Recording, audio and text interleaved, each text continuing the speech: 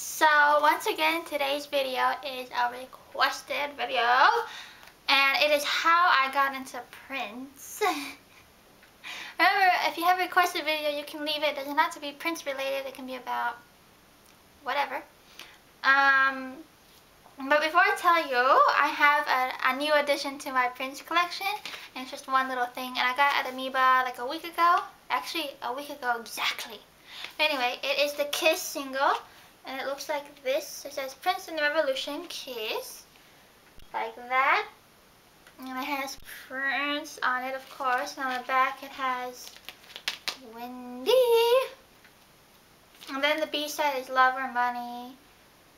And yeah, and it's brand new.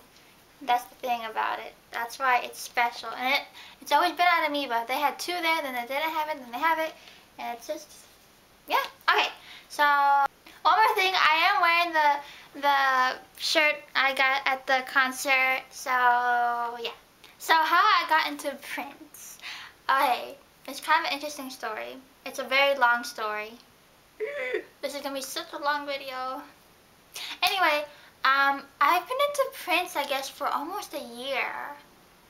Yeah, since last January, actually. Okay, let me just start. It's very confusing. But ooh, last January, so January 2010, I was kind of hanging out with this guy, or we talk on the phone a lot, and I really freaking liked him. I'm pretty sure that was my first love. Anyway, and one day I went to his house, and I put this on my mama's grave, and Prince, and LA, and oatmeal, and whatever else. We didn't do anything but watch Purple Rain. We're on his couch. Seriously, seriously, okay? He was looking for something, a movie we can watch, and he had stuff recorded on his DVR or whatever, and he was like, Purple Rain, you want to watch that? And I was like, okay. Because I knew it was Prince, and I knew it was 80s, and I hadn't heard any Prince songs at all. But the thing I knew about Purple Rain is that years before that, when I used to live with my dad had a lot of vinyl, and he had Purple Rain on vinyl, and he had it brand new. He had one that was open, he had one brand new. And I remember looking at it, and I just liked it without knowing anything about Prince or without knowing the songs, and I wish I did at the time, but it was just on vinyl, and I was like, I like this. I was like looking at it, I'm like, it looks so cool. Like, one day I need to check this out. We have a record player, obviously, but I was like, that's why I didn't know any of the songs. So yeah, I was just looking at it, and I was like, yeah, one day I gotta listen to this, and yeah. But anyway, we watched Purple Rain. This is fast forward back to last January. We watched Purple Rain, and I was looking at Prince. I was like, oh, I've seen him before, but he's quite good looking. I was like, ooh. And right away, I liked Darling Nikki and the Beautiful Ones. Actually, most of the Beautiful Ones. Some parts I still didn't like, but I liked Darling Nikki right away, and Purple Rain. And the rest of the songs, at first, I was like, wasn't my thing at the time, because I was still into AC/DC, Motley Crue, and I still like though, and New Order. Oh, I'll go into that in a minute, hold on. So we watched the movie, and I liked some of the songs, and yeah, I was like, I need to check those out. And for the longest time, all I can remember about Darling Nikki, first of all, I thought it was Mickey something, Darling Mickey. I was like, Mickey, right? And it was all red, and that's all. And I was trying to find it on YouTube, and I couldn't. I put Mickey Prince, and I was like, I can't find anything. And the thing is that we kind of stopped hanging out. It didn't work out, and I was depressed. That's why I was listening to New Order, which is a depressing band, so that didn't help, and I was seriously depressed. Kitty cats. Most of last year up until October, I was depressed, really, about him, and that's why I kind of wasn't into Purple Rain for a while, because I was like, if I watch it, it's just gonna remind me of him and all that crap. So not until June of that year, I was like, I'm just gonna buy it. I'm just gonna buy the movie. I was getting over him slowly. And I was like, okay, whatever, I'm just gonna buy it. It's not gonna remind me of him. And I watched it like 3 times in a row, and each time, of course, I liked it more and more, and the songs were growing on me, and it didn't remind me of him at all. I wasn't sad. I was like, and I remember watching it, and I was like, wow, Prince is like amazing. And the first time I watched it, I didn't know Prince yelled, and he was crazy, and he was on the floor with the Beautiful Ones and Darling Nikki. Those were the ones that really, I was like, he was like, yeah, he was screaming and everything, and I was like, I didn't know he was like this. My image of Prince before that, I know I judged him before I knew anything. Anyway, it was just, he was a pop singer, and I always thought of Purple and at the Super Bowl, because my dad watched him at the Super Bowl in 2007, and I remember my dad always saying, he's so short, I think you're taller than him, he's purple, and he was just a pop singer. That's all I thought. I didn't know he was wild and very unique. So I watched Purple Rain actually like 5 times, probably that summer.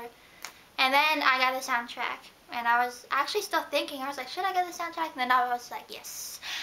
And so I was really only into Purple Rain for the longest time, and I tried to preview his other music on Amazon. Didn't really like it that much. I was like, maybe I just like Purple Rain. Oh well. And then, when I watched Showgirls, there are some Prince songs in that movie. And when I heard 319, I bought the Gold Experience because that was the only way to get it. It wasn't on the soundtrack, whatever. So the Gold Experience was actually my second CD, which was Purple Rain and 90s music. Anyway, and yeah, and I was like, you know, this is not that bad. That had to grow on me too. And then, during the summer, like in July, I heard Controversy, the song, and I was like, oh my gosh. I was like, Carl, I'm in love with Prince. When I heard Controversy, I was just like, and I previewed the rest of the album. I didn't like it at the time. I was like, oh, Controversy is the only good song. So I made a little CD with Controversy and some other songs, 1999, I think Little Red Corvette, and When You Were Mine. Those were the only songs outside of Purple Rain that I eventually liked. And that was mainly it. And then, is this even how I got to Prince? Should have been only that one story, but I can continue. So I started to get more and more songs and all that, and yeah, oh my gosh, I need to make a video about Sign of the Times, because I think that's officially my favorite Prince album. Because when I started to realize that Prince was extremely versatile, I don't know, how do you say it? And unique and even a little weird is when I heard If I Was Your Girlfriend. Actually, when I went on Amazon, I always go on Amazon to preview music and all that, and that's where I went. I went to Amazon, I went to Sign of the Times, and they had all 5 stars, good reviews. I was like, this must be like freaking awesome, you know? So I previewed, actually I looked at the track list first, and when I saw If I Was Your Girlfriend, I was like, huh? Like, doesn't he mean boyfriend? I was like, girlfriend? I was like, Prince is a little weird. In a good way, and I was just so confused, and I previewed all of them, and honestly, I was not feeling the songs at first. I was like, eh, and I still ordered it. I ordered so much of his CDs, I was like, I don't care, I'm gonna order it. And for some reason, when this was my routine when I was slowly buying all his music on the CDs, 1999, Around the World Day, Sign of the Times, all those classics. When I would get them in the mail, and I got them in a row. It was like, this day was 1999, and then this, and then this, and that was so perfect. So when I was getting them in the mail, after school, I got it. I would come home, I would have some, I remember this, I would have like a TV dinner, and I would have my Crystal Light strawberry, and had caffeine in it, because I was so tired after school, and I had homework. Oh my god, this is like nostalgia. Anyway, I was tired and exhausted actually from school, because I would never get sleep when school was exhausting. So I'd have a little caffeine, and there was like strawberry Crystal Light, and I would eat a little meal, because of course you're starving after school, and I would, while I was doing that or after, I would put in whatever CD came in the mail that day and listen to the whole thing. I would just sit there on my bed and listen to the whole thing without being like, oh, I don't like that one, skip. It's like, nope, I'm gonna let it play. I'm gonna let it shh. And I need to start doing that again. I haven't done that. I've broken the rules, but that's what I did. Every time I got a new Prince CD, that was so fun. I would never skip a song, seriously. And Sign of the Times, apparently when I heard it, the full thing on every song, I was in love with it. I don't know why when I previewed it, I was like, eh. But then when I listened to the whole thing, I was like, okay, that was freaking amazing. So amazing that I was like, Carl, you need to take this away because I don't want to get tired of it. It's so amazing. Like, I was like, I can't believe it. He's like, jeez. And it's, of course, 2-disc.